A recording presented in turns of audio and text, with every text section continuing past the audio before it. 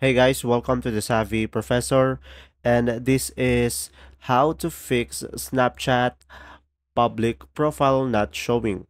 So guys, in order for you to fix this issue, is go ahead and open up your Snapchat application, and then from here, just go ahead and tap on the profile on the left top, and then from here, just go ahead and go to the settings, and now just scroll down a little bit, and you will see here contact me, so tap on it. And make sure, guys, you are toggled in friends and contacts. And also, when we go back, we also have here see me in quick ads. So make sure to tap on this and make sure you check this box.